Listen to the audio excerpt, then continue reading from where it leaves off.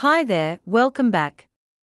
Today I will show you how to create video collage using the Collage Fusion template I created in DaVinci Resolve. DaVinci Resolve already has a video collage tool built in. You may ask why I'm creating this template again. The biggest thing with this built-in video collage effect is that it doesn't have on-screen controls to lay out the tiles. You have to use these sliders in the inspector. Another little thing is that the control parameters are pretty complex. It could be intimidating for some people. So I created my own Collage Fusion template with similar features, but with the on-screen controls and a more streamlined parameter layout in the inspector. The setting parameters are simply grouped into 4 sections: layout, tile, border, and shadow. The top button is used to switch the collage mode between tile mode and background mode. Both modes share most of the settings, except that a few tile-specific parameters are only used in tile mode. To make it easy to see the effect in the viewer, we can disable the other tracks first. Simply press D to disable and enable the clip. In the layout section, use the number rows and columns to set the layout tiles. After the rows and columns are changed, we can click the Reset Layout button to initialize the size and position of the tiles. The maximum rows and columns are 5. For this demo, let's set the layout to 3 by 3. We can adjust the layout with these parameters in the inspector. But as I mentioned at the beginning, I prefer to change the layout directly in the viewer. Turn on the Fusion overlay. We now see a few controls appear in the viewer. We can use this box to change the tile size, or move the tile with this center control. And we can rotate the tile. To adjust the spaces and staggers between rows and columns, we can use these 2 controls.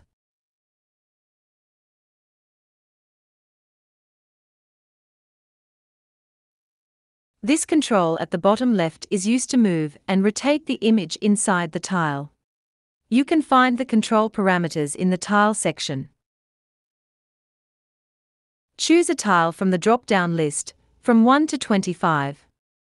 Only use the numbers that are defined by the layout. In this case, we can use the tile number 1 to number 9.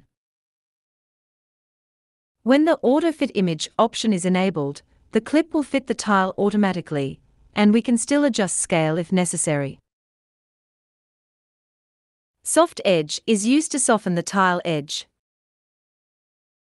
And we can round the tile corner by increasing the corner radius value. Border and shadow controls are straightforward. Not much to talk about here. Please note that you can choose different color types for the border. Once we are happy with the collage design, we must hide the tiles. Otherwise, they will be included as part of the final result. Make a copy of the clip. Enable the other 3 clips, and select all of them.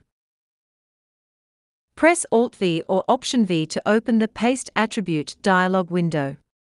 Make sure Fusion Effects is checked.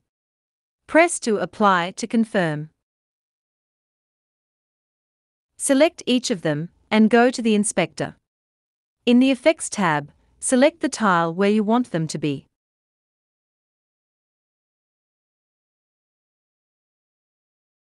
All right, we now have a video collage with rotated tiles.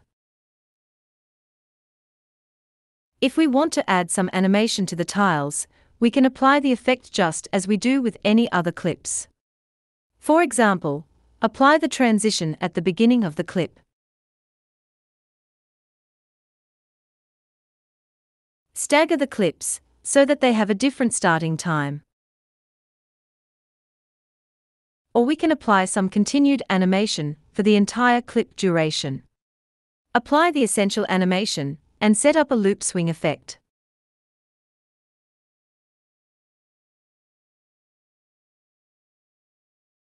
Okay, Now let's talk about background mode. Let's take this clip as an example. It was previously used as the background. Apply the collage effect and switch to the background mode. You can see there are holes punched in the clip, showing the image behind, which is black for now, since there is no clip underneath yet. Similarly, we can use the on-screen controls to set up the layout. In this mode, we only need to define the layout in the background clip. Let's move it up.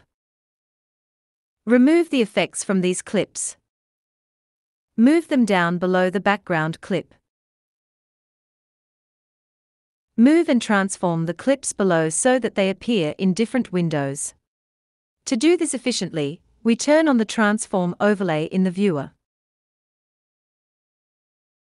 Use the transform controls to resize and transform the clip to fit the window.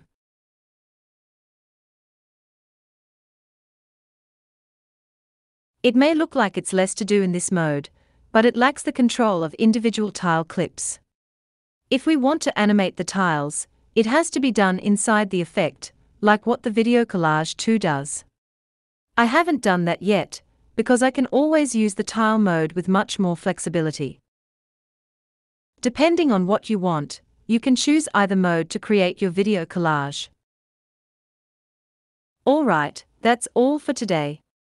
You can download the template through the link in the description. I hope you like it. Thanks for watching, and see you next time.